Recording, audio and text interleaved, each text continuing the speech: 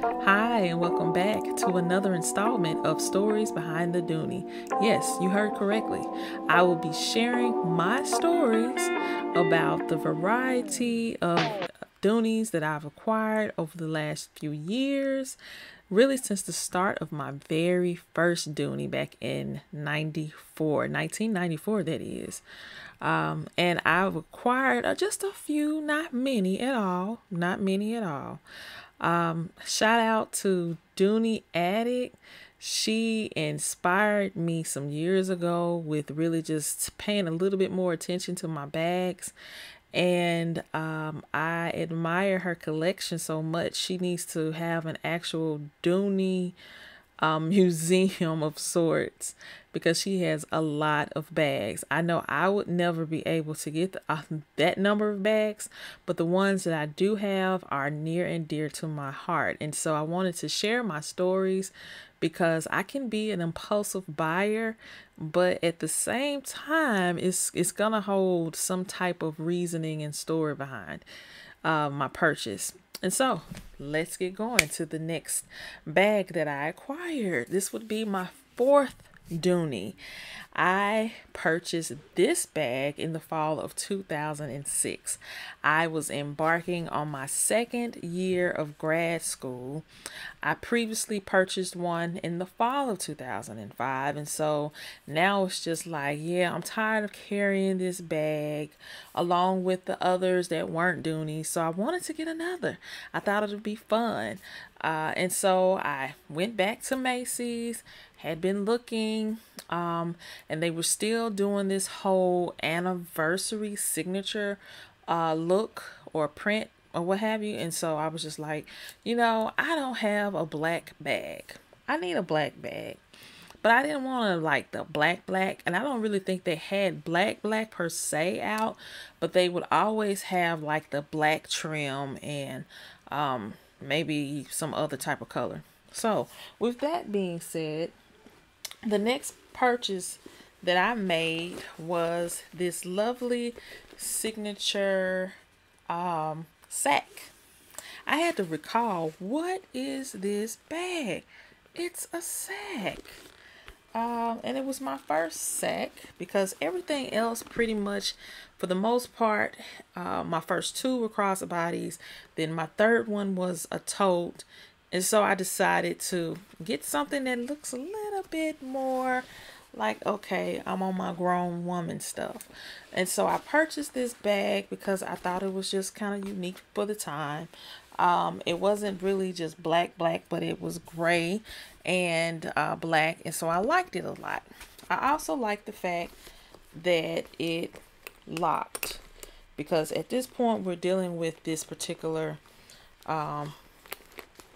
part of bags by Dooney at this time, and so it had a lock. And I really want to say with this bag, I was struggling with the lock. Most of the time I would forget to even lock it up because I had so much stuff in my bag, it would fill all the way up to the top. And the way that this was supposed to go, let me show you.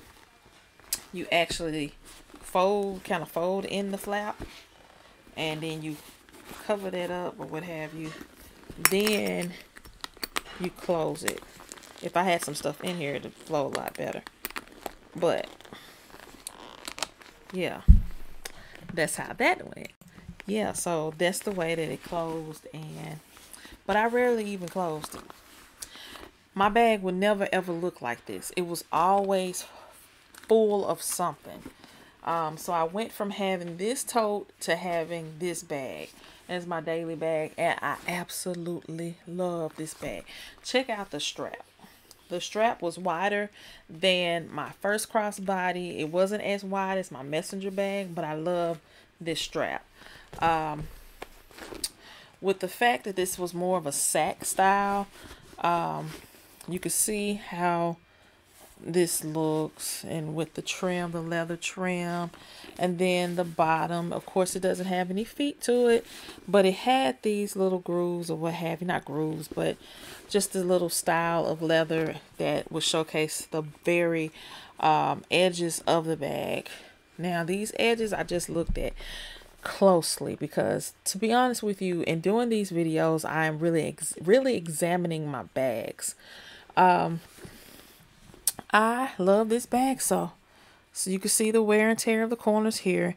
And then I noticed that it's not separating anything, but that leather is clearly worn.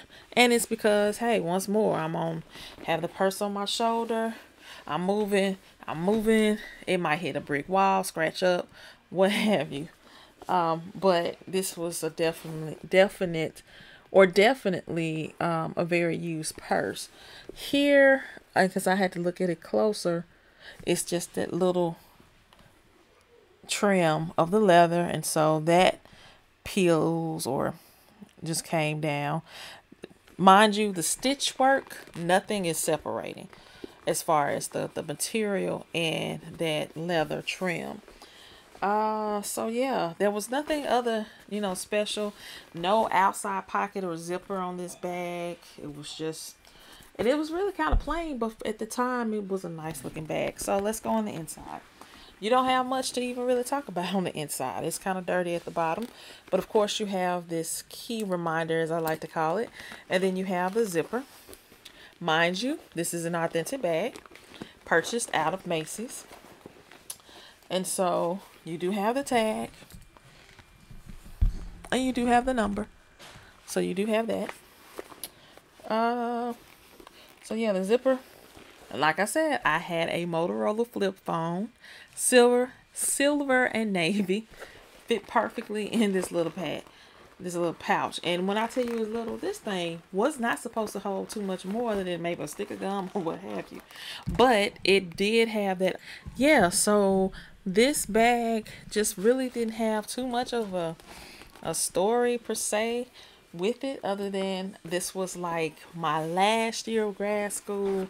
I wanted to jazz up having another bag that I could add to my collection, that I could just, rock with my backpack, my Nike backpack, that I still have, that's actually sitting behind me right now. I'm not going to show you because this is showcasing Dooney's only.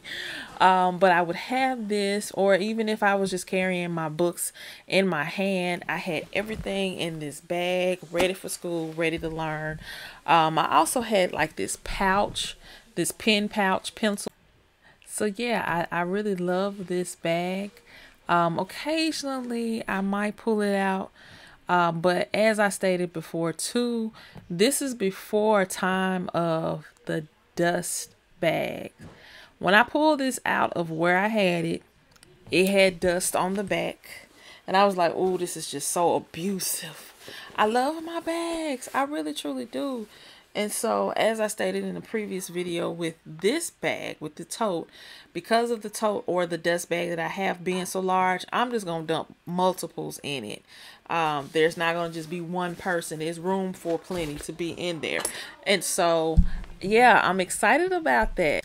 So yeah, I'm excited about just putting these back up. And please, if you know someone, or maybe there's a YouTube video, I actually don't want to clean these myself. I want somebody else to really put in the work of cleaning my bags and getting them reconditioned back into as close of a pristine shape as possible.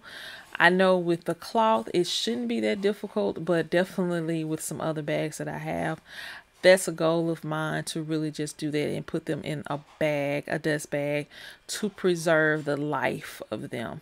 But this is my story behind the Dooney.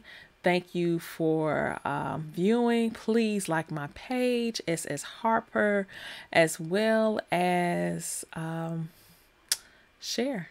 Yeah, share. Like, subscribe to the page, like the video, and share with people, because I know there are other people out there that love Dooneys and they got a story to tell. I want to hear it. All right, check me out for the next video.